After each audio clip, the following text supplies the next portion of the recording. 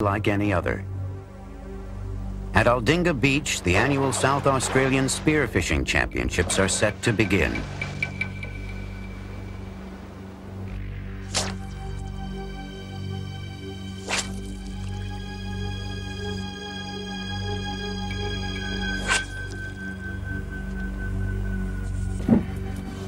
"23-year-old Rodney Fox, a life insurance salesman from Adelaide and former champion, takes to the water. He sets his sights on a large reef fish. Little does he know that he himself is being stalked by a great white shark.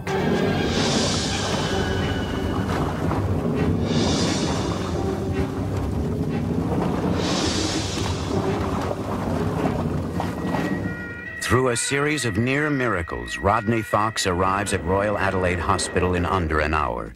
The vascular surgeon there has just returned from an international conference with the very latest in surgical techniques. They go to work on the mutilated body delivered to the operating theater. The shark has punctured his left lung, left clavicle, and diaphragm.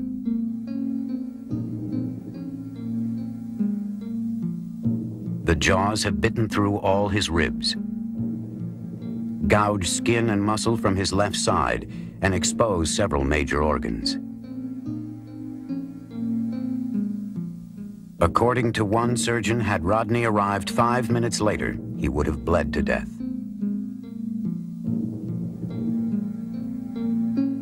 Sewn back together with over 450 stitches, he lies bedridden for 2 months with the pain and the awful memory. Do you hope to continue skin diving one day? I'll get in the water somewhere sometime, but I don't know whether I'll go on this gulf here where there's been 2 or 3 attacks in the last few years. That was Rodney Fox then. And this is Rodney Fox now.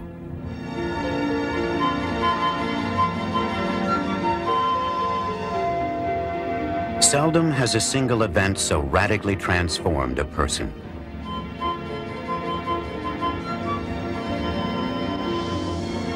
In a way, the great white shark that attacked him 30 years ago took his young life, but gave him another.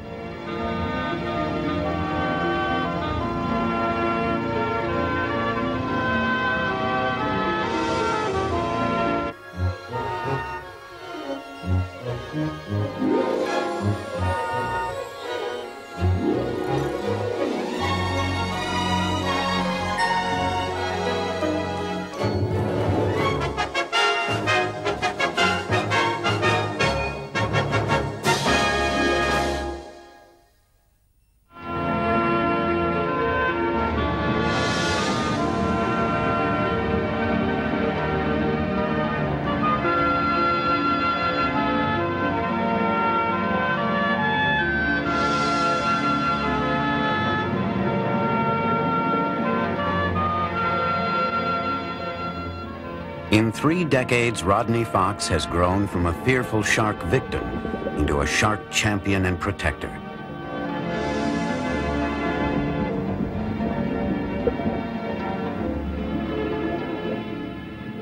I think the sharks and the shark world is really beautiful and interesting, but the shark gets a raw deal, and people just hate it because they don't understand and they fear it. I love to see them flying and gliding through the water, and I think that most people would really enjoy it too if they realized they weren't going to be eaten alive. This from a man who was himself nearly eaten alive. Rodney's life since the attack has been a continuous challenge to overcome his fear by facing it.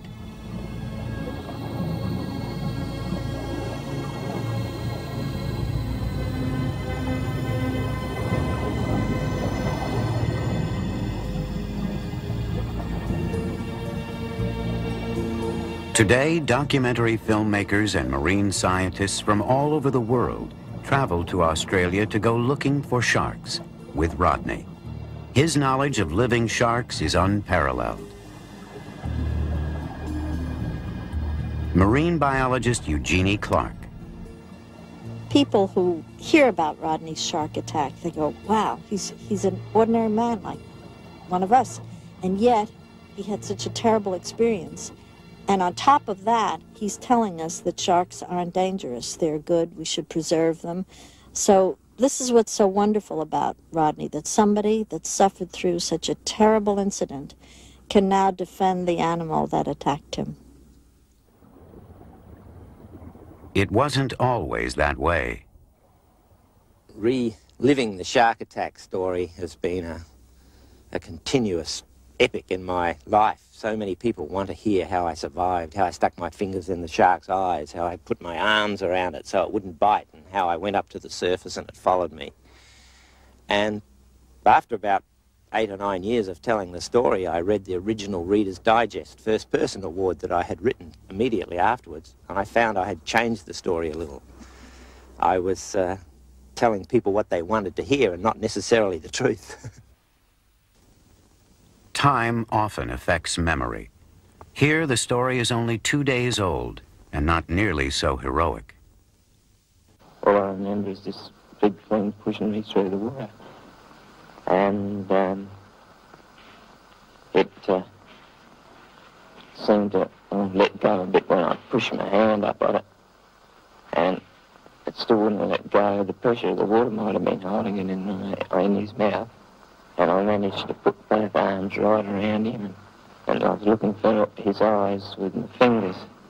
And after a while, he managed just to let go. And I managed to get to the surface. Very luckily, there was a boat just coming over to see what was going on because there was so much blood and disturbance in the water. They quickly rolled me into the boat. I had to keep both arms just like this so they wouldn't rip my arms off. As they came to shore along this incredibly rough area there, they drove the boat up onto the shore and they loaded me onto a bit of a stretcher, and a car, the only car in the whole area that had been in this beach for about 4 or 5 years, was available, and they drove it out over the reef with 10 or 20 guys lifting it over the big lumps of the rocks through here, loaded me in the back of it, took off towards Adelaide. It was an absolute miracle, especially when they unloaded me out of the boat. As they did, my wetsuit slid open and my stomach actually loops of intestine came out, which seems funny now. I've got a good friend who actually tells me quite every now and again that he stuffed them back in with his fingers and they bunched me up. Oh, it was his chest. Rodney's wife, Kay. But I didn't know how bad it was for many days afterwards. But by then he was up and breathing and talking, and so, you know, it's only later when they tell you all the things that were wrong, you realise just how close it was. But everyone in the hospital thought he was dying. But I knew he wasn't. His attack drew worldwide attention. Rodney became a sensation almost overnight. The public notoriety would set his life on a brand new course.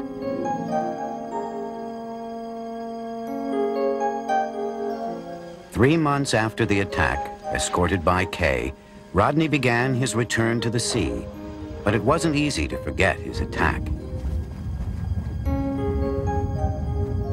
The fear of the sharks when I went back in the water was huge. My first time my head went underwater, I imagined in my mind sharks running in from all directions, and I said, "Stop it, you've got to control that." Things would never exactly return to normal for Rodney.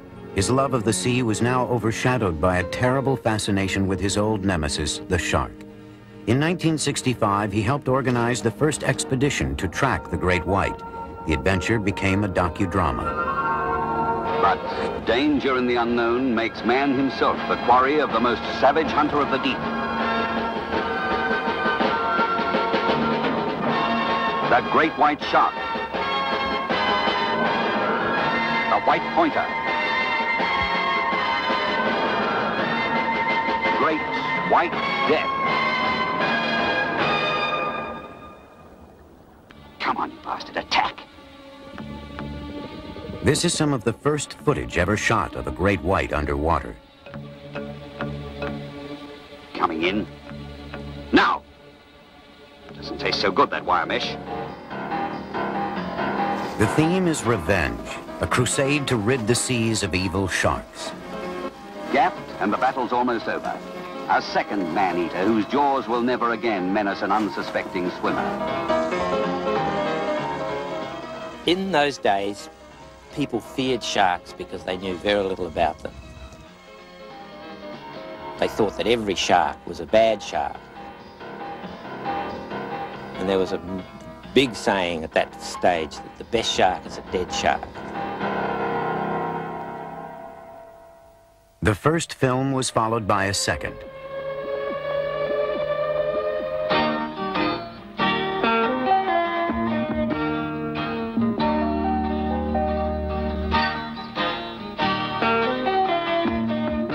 Attacked by a killer shark is about Rodney, his attack and recovery. Again, it shows Rodney wielding a spear gun, bent on revenge. Time out to reload. The cartridge inside the head explodes on contact. The tremendous concussion is transmitted into the body, killing instantly. But it does twist the truth just a little. I wasn't really after revenge. What I was frightened of was going back in the water and being bitten again. And so I was quite keen to try out the new explosive powerhead that had been invented. And I went underwater and I shot some of these sharks on film to show that man could protect himself in the water. Rod's on a killing frenzy, intoxicated with his success of overriding his fears. This is exactly the scene he had been in need of. In fact, Rodney's attitude was beginning to change, a fact obscured by the dramatic film script. I didn't realize or understand much at that time, but I thought that's not the right attitude. We've got to look at it further than that. We've got to learn more about them and understand them and learn to live with them. As Rodney's appreciation for the great white began to grow, so too did his expertise as a shark tracker. In 1969, he was called into work on a shark movie unlike any that had gone before. Has that cage been checked out? Film producer Peter Gimble turned to Rodney to deliver the sharks for his cameras. Well, generally, after they've had a taste, they start really to tear into things and really start to be active. And then you'll let us get in the water. I'll push you. The result, the critically acclaimed documentary, Blue Water, White Death. In the crew was diver cameraman Stan Waterman. The two men would become lifelong friends. It's gotta be 12. Oh, yeah, he's big 12. Look at him back. Rodney had already done 2 films about the great white, and Rodney probably knew more about how to chum in the great white. Very important, that chumming, the putting out of what is called burley in Australia, to attract him, so that Rodney was the natural man to set up the scene for us. Rodney didn't have a cage back then. Gimble had the cages. Rodney knew where to find the burley, the chum, and set up the boats. And way back then at the beginning, Rodney was your man in Australia if you wanted to film the great white.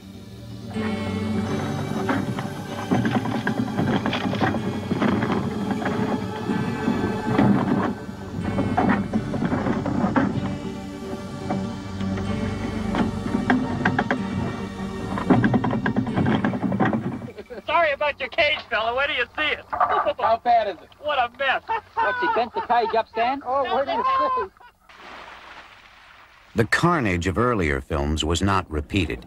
Blue Water, White Death marks the beginning of a new kind of relationship between white sharks and human beings, one that allows the sharks to survive the encounter.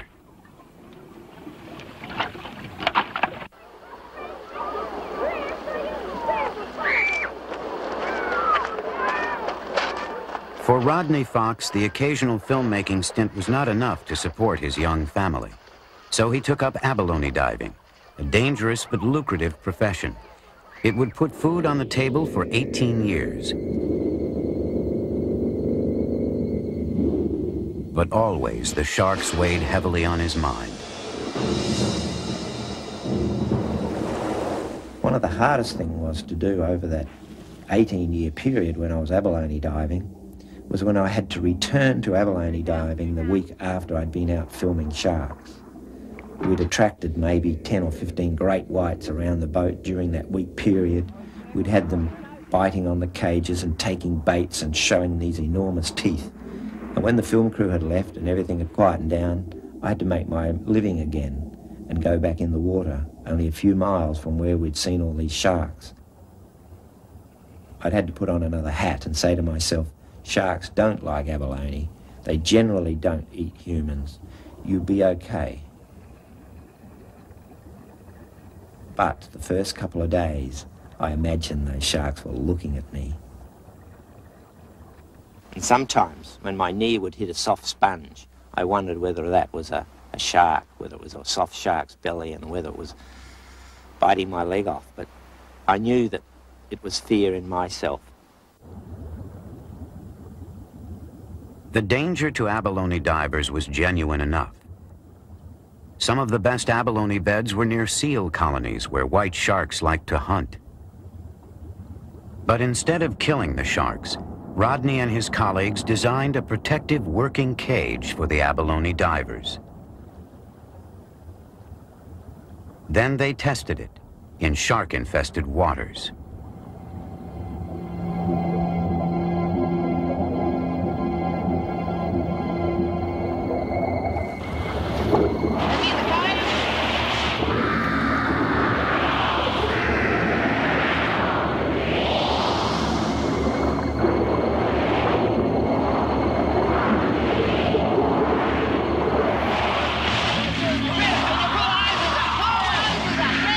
Watch out for that. Come on, quick. Hurry up. Quickly. Push back again. It really proves that that cage is safe to abalone dive out of, because you've been involved with 5 sharks down here swimming around, attacking it, and they've only taken the hose. And if you've got enough air to survive and you can get up to the surface, you'll be safe. Exactly, yeah. Makes the adrenaline pump, doesn't it? The adrenaline really started to pump in 1974, when Rodney was contracted to coordinate the filming of live sequences for the greatest shark film of all time. He had had experience with filming great whites in the wild, but Jaws was a different kind of project.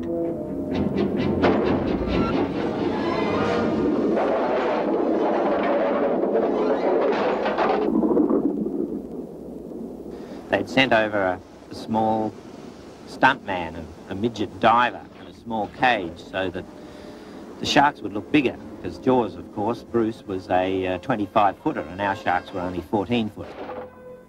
And as we were dressing the little guy, one of the sharks came in and grabbed hold of the propeller on my boat and actually shook the boat physically.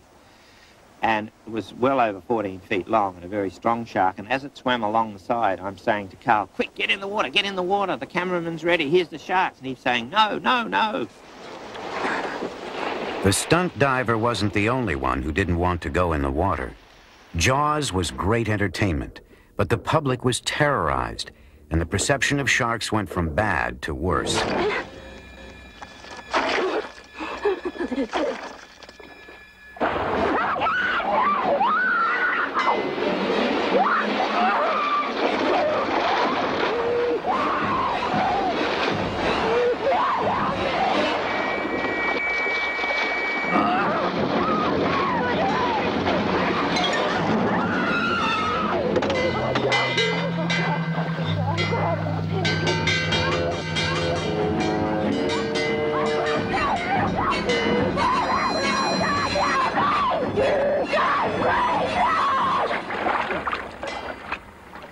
Nobody realised at that time that it was going to be a horror film that was going to frighten so many people, including a lot of my friends, out of the water. I had people say to me, I wouldn't even go in the bath now after seeing the film Jaws. For Rodney, Jaws was the turning point, the moment he finally realized that the sharks needed a champion, and so he set out to debunk the old myths. He started a business, an expedition business, taking filmmakers, scientists, even tourists out into the South Australian seas for face-to-face encounters with the real great white sharks.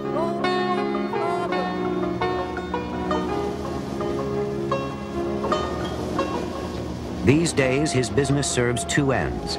It contributes to marine science, and it satisfies Rodney's rather large appetite for adventure. Some experience, I tell you. This scientific expedition will drop anchor in the Neptune Islands off the rugged coast of South Australia to find, film, and study great white sharks. 90 feet of water.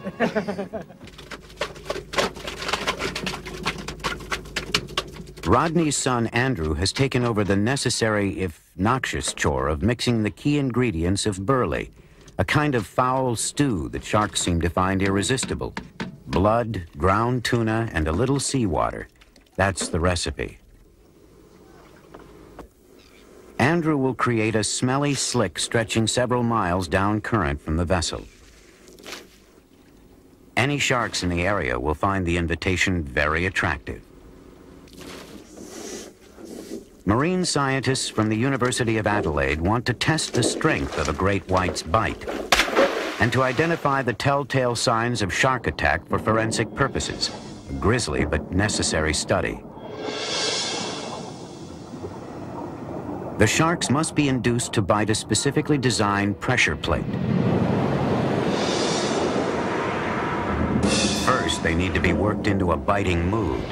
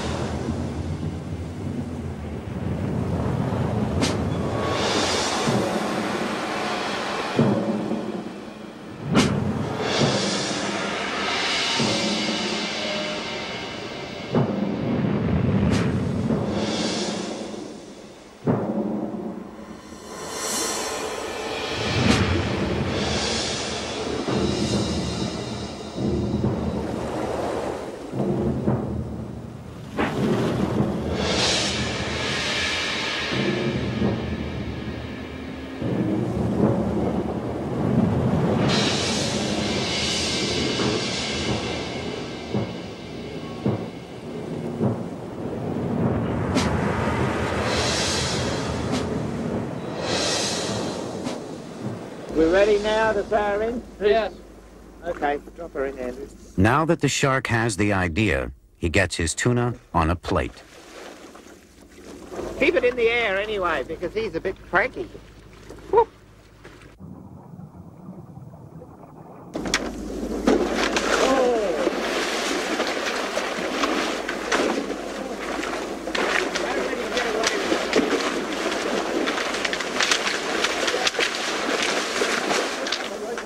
Running tests on the great white sharks in the wild is always unpredictable.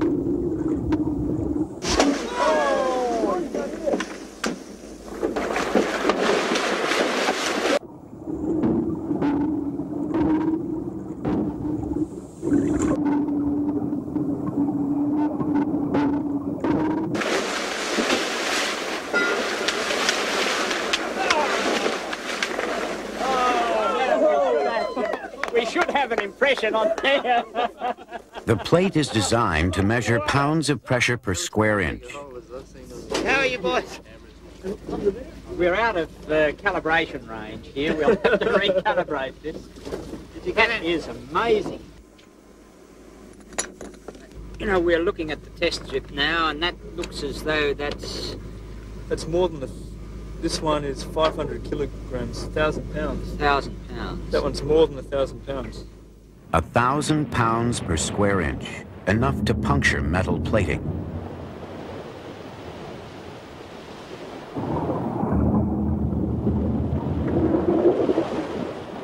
But what exactly is it that draws a great white and prompts it to bite? Is it the smell of prey, or the sight of it, or the vibrations it sends through the water? That's a crucial question for divers, so Rodney helped set up another experiment.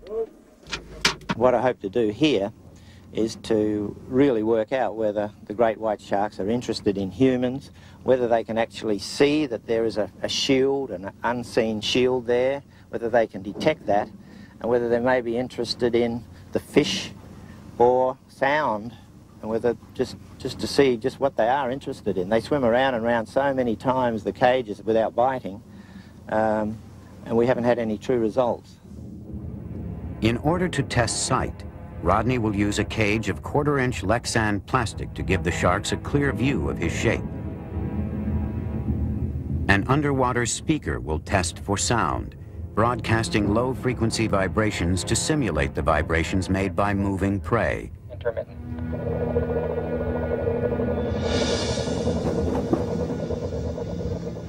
A thawed tuna will provide scent.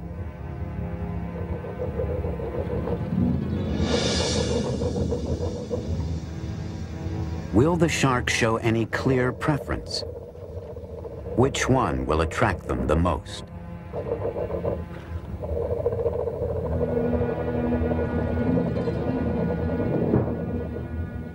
The adrenaline that rushes in you as you go down there, and as a shark comes in when you're in the Lexan tube, gives you a real rush. It's excitement all over again. It's like the first time in my shark cages.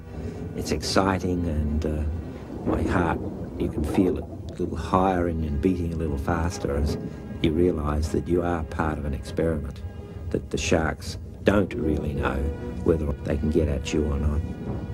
It was quite unnerving, really, because I felt like I was naked in the middle of a street with a shop window and with everything exposed.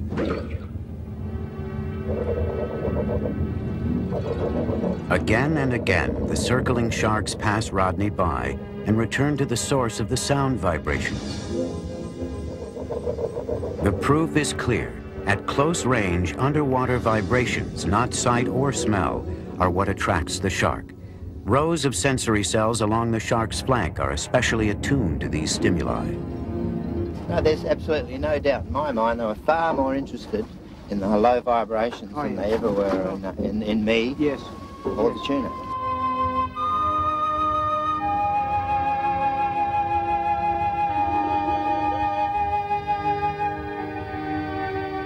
The more Rodney has studied them, the more he has come to learn about sharks. The great variety of sharks, all 370 species of them. I get lots of pleasure from looking at the different species of sharks, from the carpet shark that lays on the bottom with his frilly mouth,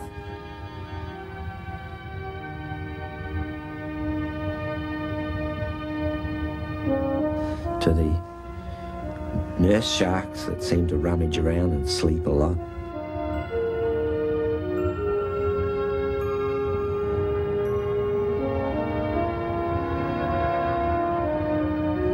To the beautiful whaler sharks and the bull sharks and the silky sharks and there's so many, the mako sharks and the great white sharks.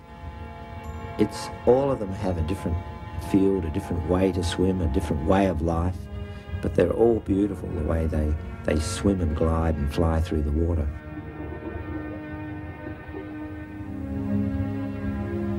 And the biggest and most mysterious of all, the whale shark.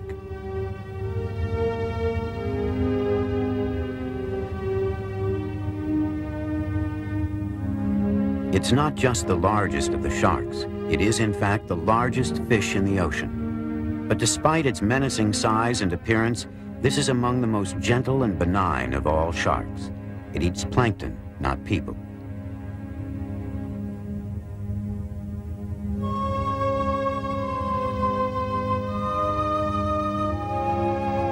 Few in number, slow to reproduce, the whale shark is one of the great and vulnerable wonders of the oceans.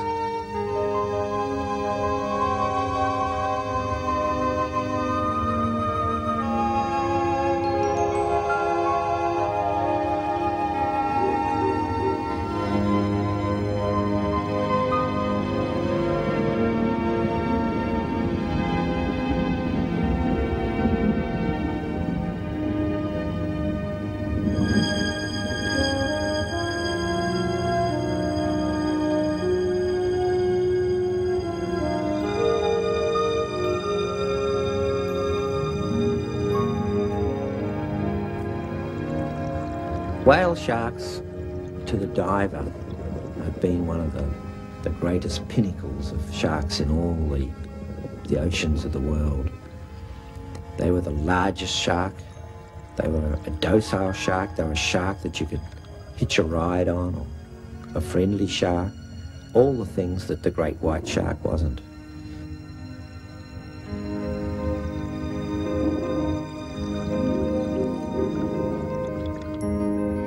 Growing to over 50 feet and 20 tons, the whale shark is so big that it supports other fish, like these remora. They hitchhike harmlessly on the whale shark and eat the food it leaves behind. Ironically, the most visible fish in the ocean is also one of the least understood. No one can say where or when these sharks reproduce, or even how old they grow to be. But some scientists believe they live as long as we do, roaming the tropical oceans in search of food and occasionally each other.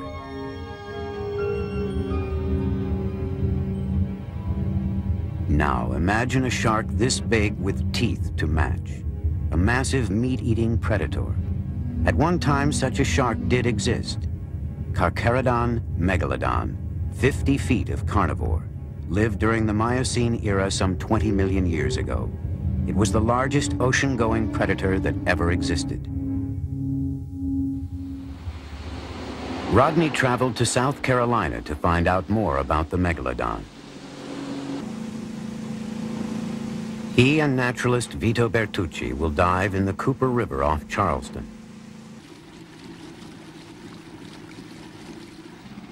It's a dangerous dive, but this was a hunting and dying ground for Carcharodon megalodon, and his fossilized teeth lie embedded in the river bottom.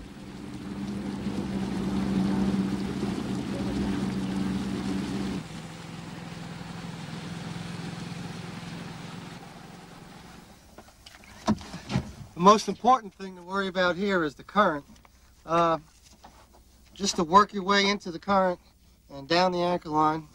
And then once we get down, you have to be aware that there are sharks and turtles in this area and an occasional alligator. And if you do come up on one, not to be startled by it. And if you ignore them, they usually ignore you. Alligators, the only danger with them is on the surface. Yeah. If you see one come at you at the surface, all you have to do is dump your air and go down. And they won't come after you. Or attack you. The sharks, if they come up to you, just give them a shot and they'll take off. Well, I got my knee pads on for praying. I hope this turns out all right. That'll be good. And here goes my mask. And The water is cold. Visibility is nil. The darkness is decidedly spooky. I had some incredible images of monster sharks swimming around. In these gloomy waters, a monster carnivore would be right at home. Within minutes, Rodney finds the first traces of these ancient killers. Luckily, of course, it's the teeth, not the shark.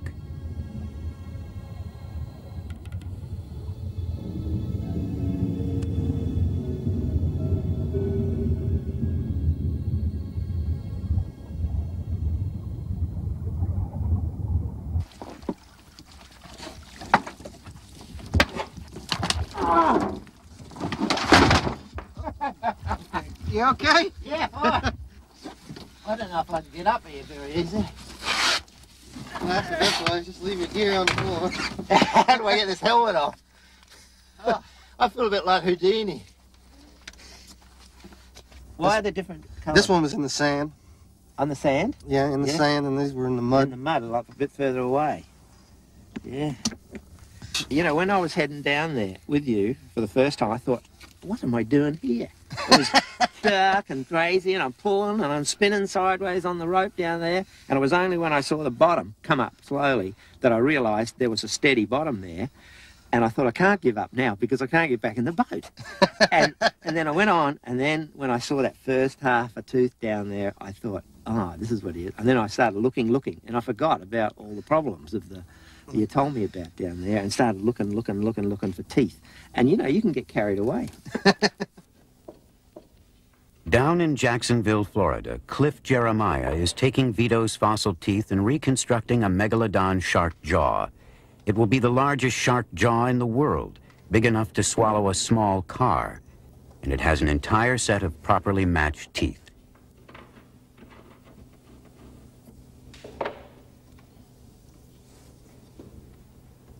It has taken Vito 19 years to collect the full set. Some 200 fossilized teeth will line the recreated jaw, adding almost 300 pounds in teeth alone.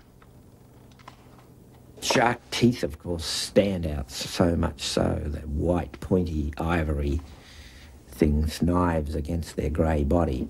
And of course, if you had somebody in a room pointing a revolver at you, you'd look at the revolver too, because it's the sharp pointy end, the point that's going to cause all the trouble. Shark teeth are compelling. It's difficult not to admire them and react with a shudder. The only part of the shark's skeleton that's not cartilage. These razor teeth are used to dismember and devour prey. But despite our worries, only rarely is that prey human. First of all, the word shark is such an enormous pull on people. Sharks, 300 or 400 varieties of sharks in the world, all go together as one name, shark, and that spells out fear. Research was done and shows that the word shark had a higher reaction on the nervous system of people than any other word in the English language. And so the general public, when they talk about sharks, they talk about something they cannot understand and something they fear.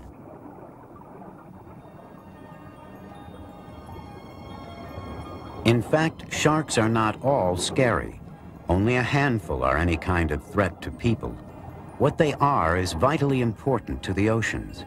As top predators, they help maintain the entire balance of the underwater world.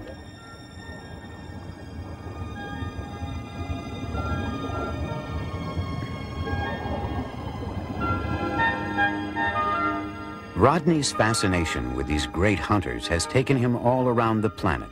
His quest? To learn still more about sharks. And it's a quest that never ends. All right, we're going to place the mask on, and the way to do that is to put your chin in first, and then we'll pull this strap over the top. Here at Walker's Cay in the northern Bahamas, Rodney and Dr. Eugenie Clark have come to swim with reef sharks in the wild. On this dive, Rodney and Eugenie are wearing special masks that allow them to communicate underwater.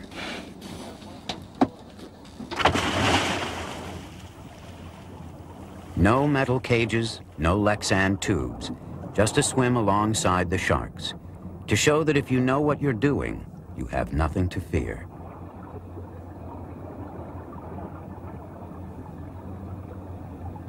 They've picked a dive center where frozen fish remains are put out to lure large numbers of sharks for the divers.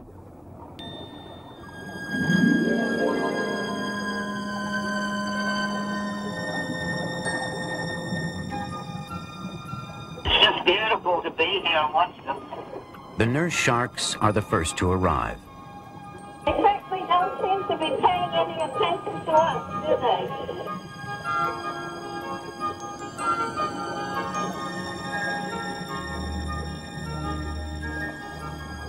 Food or fish? What sort of food or fish do these nurse sharks normally eat? Well, the nurse sharks eat the food on the bottom. Shellfish, crab, and any kind of fish they can get a hold of.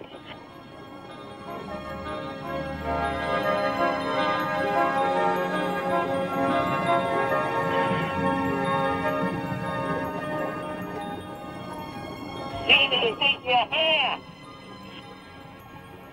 What's that? They're trying to eat your hair, Jeannie. Trying to eat my hair?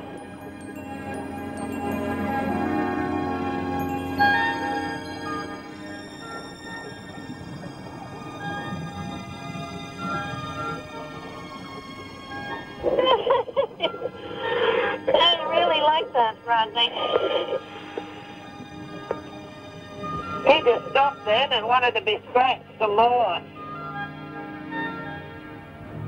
While the nurse sharks are fairly docile, the black tips that follow are much more aggressive.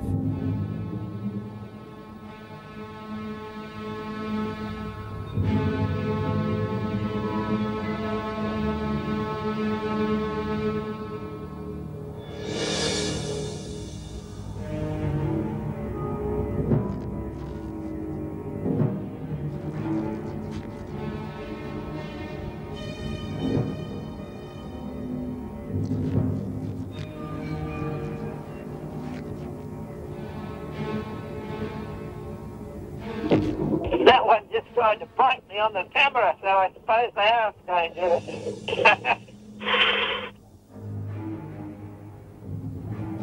How about staying close to me? It's getting a bit excited here. How many species do you think we've seen, Jeannie? Well, it looks like 3 species for sure. The gray reef, or the reef shark, as it's called in the Caribbean. A lot of these nurse sharks, and then the blacktip. I don't know if they're 2 species or one of the blacktips.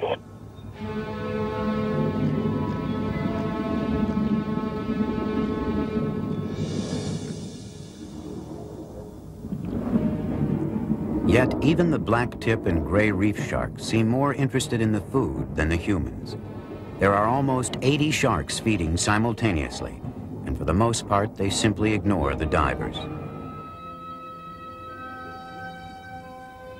Funny how when we're down here with them the way we are now, we both not feeling that there's any danger at all in the situation. We're just so fascinated with watching them. In fact, today, people threaten sharks more than sharks threaten people.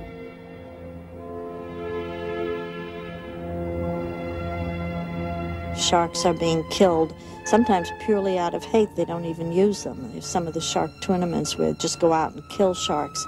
But I think we're getting away from that. There's too much now in television and magazine articles and books, and people like Rodney Fox who are telling people what good sharks can be, and who are living examples of how, if you understand a shark, you can go on swimming with them, and they're not to be feared and hated. They're just sniffing like little puppy dogs, aren't they? Some sharks you can swim with, some you can't. It takes some education, experience, and common sense to figure out which ones are safer than others. Silky sharks, for instance, are on the safe list. And with silkies, there's a twist, as Bahamian Stuart Cove will show Rodney. And when we go down there, you're going to twist its tail. It's important when we're swimming around sharks, keep our hands down because they do have teeth. But we can, when they swim by us, if you grab their tails and twist them gently, it will paralyze the shark. And when you do that, you can actually roll them over, stroke their bellies. We use this maneuver to actually remove fish hooks. And so we sort of do the sharks a little bit of a favor and remove the fish hooks. And it doesn't seem to bother them. You can paralyze the sharks and then release the sharks. They'll come right back to you, and you can do it again. Well, I'm game. Let's try it.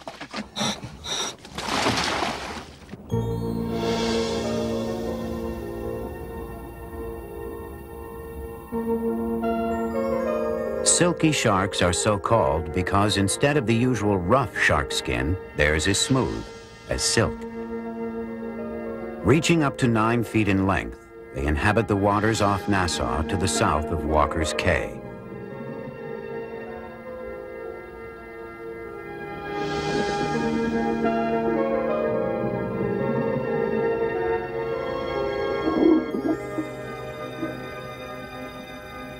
Grabbing silkies by the tail might sound tricky, but divers in the area have been doing it for a while, ever since they first set out to remove the hooks of careless fishermen. That's when they discovered the silkie's special weakness.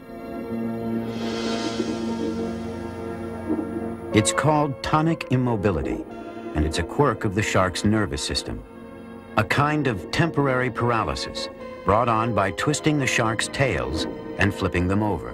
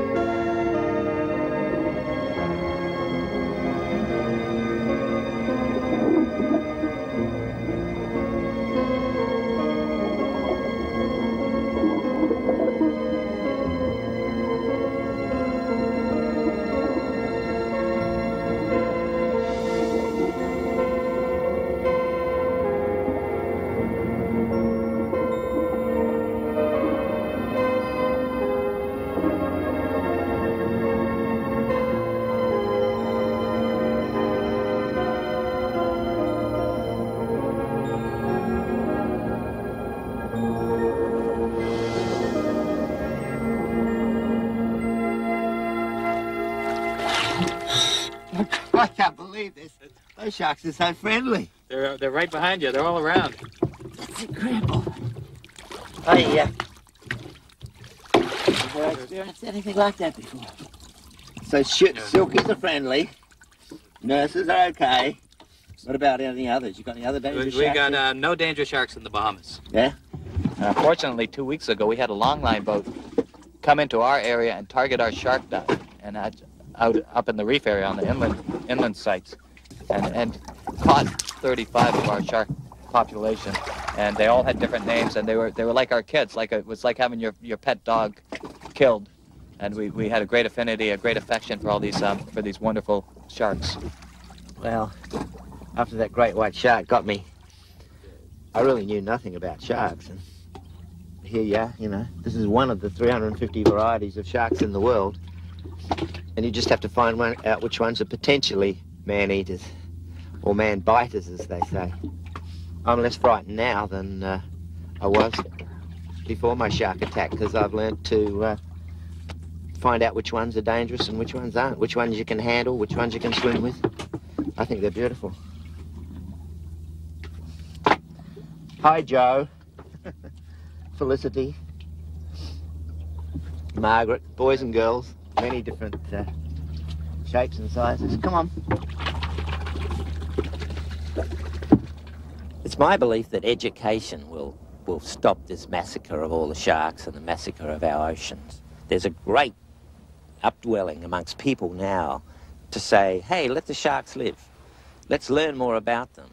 Let's find out how we can enter the waters without having to kill them all off. And it's the education of our younger people now, and I see a large uprising of it.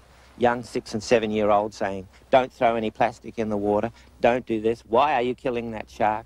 Why is that photograph of a dead shark? It's really great to see that we are starting to let our seas live. For Rodney Fox, the past 30 years have been a journey with the shark.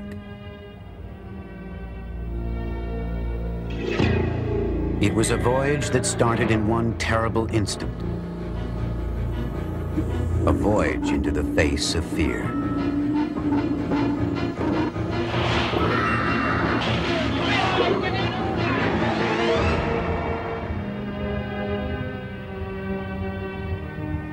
Over 30 years, Rodney has traveled from terror and death to understanding and life. From the early days when killing sharks seemed right, to the present when harming them, even accidentally, seems very wrong.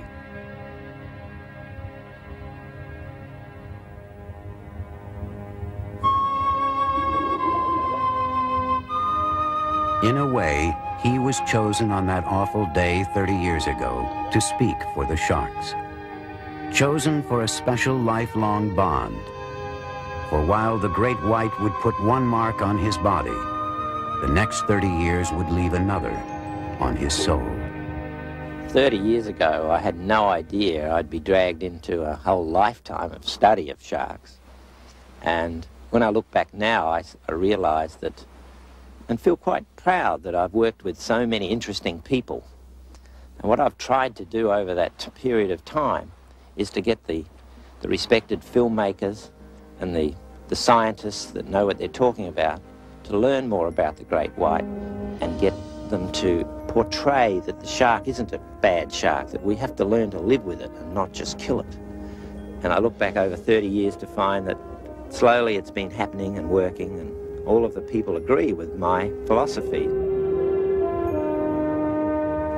Let the sharks live.